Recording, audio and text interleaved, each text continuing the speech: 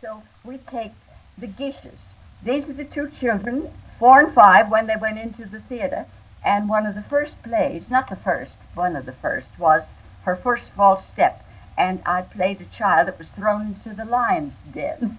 Then, by the time we were 12 and 13, we were too awkward for children, and we went into the films.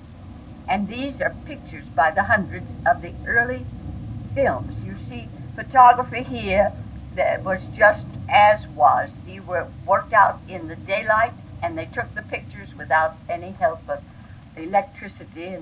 And there all the different periods, cowboys one week playing nuns the next, and also fashion, if you notice, the different fashions. And here's Dorothy, all dressed up like a pirate. Look at the different fashions. This is a vamp that I'm playing. Everybody wanted to play vamps at that time because they were easier than those good little girls that so difficult to hold the interest of the audience. Well, you and your sister lived together for many years, did you not? Oh, we lived together on and off all our lives. Naturally with Mother, who was an invalid for 25 years. We lived with a trained nurse in the house. We were sent up front in France to make a film for the 3 films for the British and French governments to make up their minds to go to war for them, the First World War. And Mother wouldn't let us go without her, so she got shell-shocked, and it affected her entire life. She said if one was going to be killed, we were all going. This is Georgia Eliot's Romola that we made in Florence, Italy, and Dorothy played Tessa. In it, she drowns. Well, we tried to drown her in that dirty Arno, but we didn't succeed because she was like a cork. We'd push her down in the back, she'd pop up in the front, push her down in the front, she'd pop up in the back. So we got back to America. Still, this film was ready for release, and Dorothy hadn't been drowned. And she had a terrible cold, and it was October, and I waited for the cold to get over. It didn't. By the 1st of November, I said, Dorothy, we've got to do it. It's going to be too cold. And we went up to Mr. Griffith's studio in Mamaroneck, New York, right on the Sound. And we got an expert swimmer that would go under and pull her down. And she'd never had any alcohol, hated it, wouldn't take it. And we held her nose and made her take some whiskey before we drowned her in the ice-cold water. He pulled her down. When we took her out, we wrapped her up and made her run up and down, and you know it cured the cold. When did you come into the talkies? 1929, I think, in the Swan, Molnar's play. And, of course, I'd come from the theater, and I'd been studying voice all the time. I had been in pictures, and they said, oh, you're so lucky. You can go right into films and have a great career. We'll remake all your pictures. Oh, can you imagine anything worse than to remake everything you'd done, the very best you knew how, to go back and try it again? Dorothy had already made the transition. She was back in the theater in Young Love, and I went back in Uncle Vanya for the young boy wonder of the theater at that time, Jed Harris. And I just closed in Uncle Vanya with the boy wonder, Mike Nichols, in New York in August. Tell me about your Academy night a little bit. Well, that was an exciting night. I'd never seen an Academy show. I'd never been there. I never lived in Hollywood. I always lived in New York, Dorothy and I, from 4 and 5. And they asked me to come out. Naturally, I was delighted. I thought I was dead and had gone to heaven, you know. It was like an obituary. It was so beautiful. And then when I looked out, the audience stood up, and my speech I'd learned so carefully. Every word left my mind, and I said something. I said this. It makes sense, but where the words came from, I don't know. How do you feel about the young people that are trying to make films today? Let's go back to some of these pictures of the early films. What is the difference in the way they were?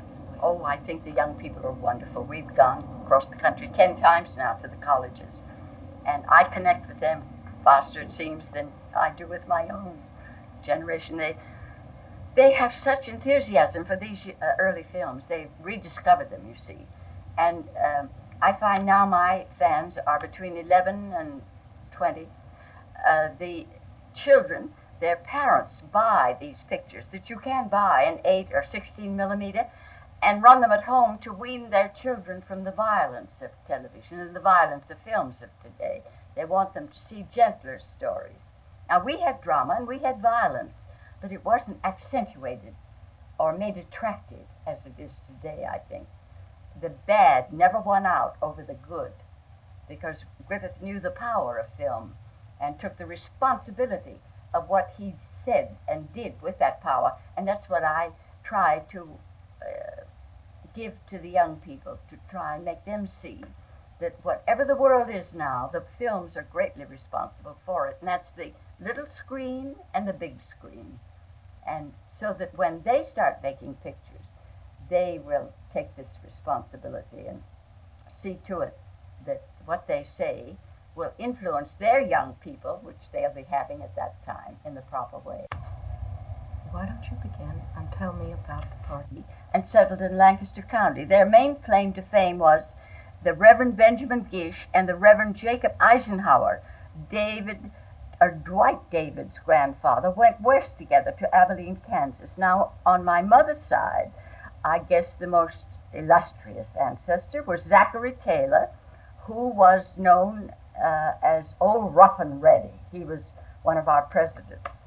And these are all, you know, the pictures of them. And just this winter, we had a letter from a lady who was her mother was in this play, and she was carrying her at the time.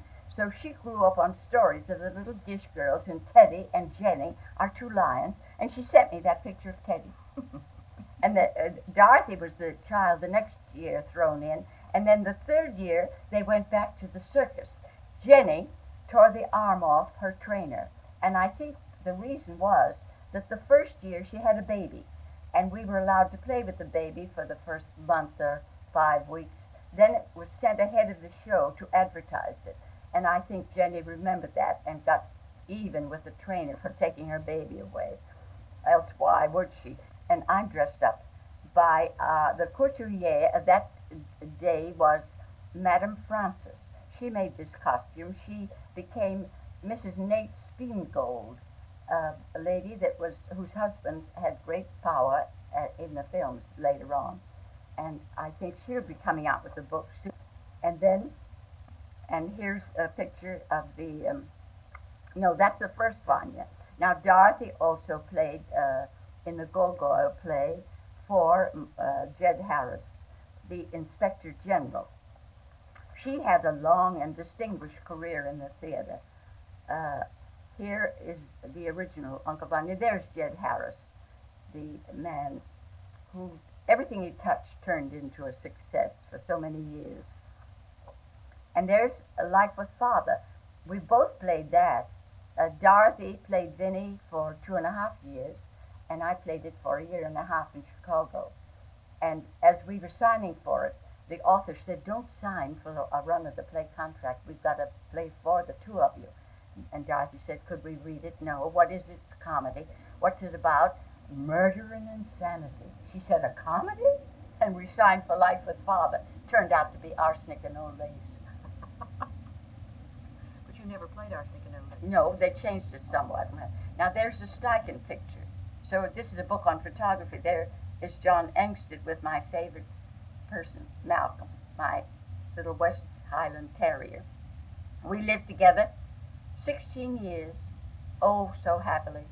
I went to retrieve the ball. I jumped through the hoops. He told me what to do, and I did it with such happiness. And here's the last Uncle Vanya. There's Mike Nichols, who directed it. He'll soon have his film, The Day of the Dolphins, ready with George Scott. Here he is playing Ashtroth. Nicole Williamson was playing Vanya. Julie Christie played my part. And Elizabeth Wilson, Sonia, Kathleen Nesbitt, the mother, and Sonia's father, Bernard Hughes, and Conrad Bain, who's in Maud, played Waffles. Mr. Dunlap directed those shows. He directed 13 of them, and he handled it beautifully, and Mr. Spiegelgas wrote, such a touching story about me. And Mr. Here he is. Where is Mr. Malcolm? Here. Melvin Douglas. He delivered it so beautifully. Cut from it. Eliot's Romola that we,